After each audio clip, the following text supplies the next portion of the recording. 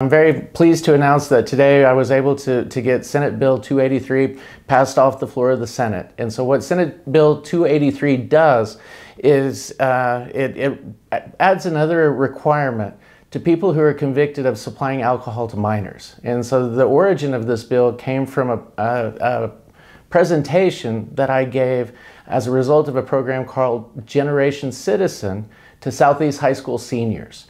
And so as a result, I went and talked to them, explained to them the process that we go through at the Capitol, and asked if there was an issue that they thought we needed to address.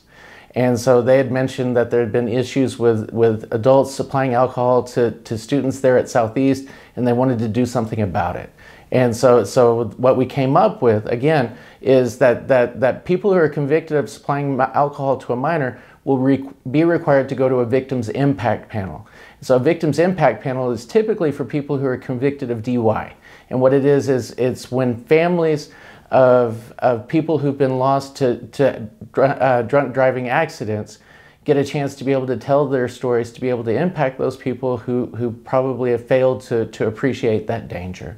And so as a result, I'm very, very excited for the students at Southeast that they were able to come up with such a great idea, and I'm honored for the opportunity to be able to carry their idea here at the Capitol.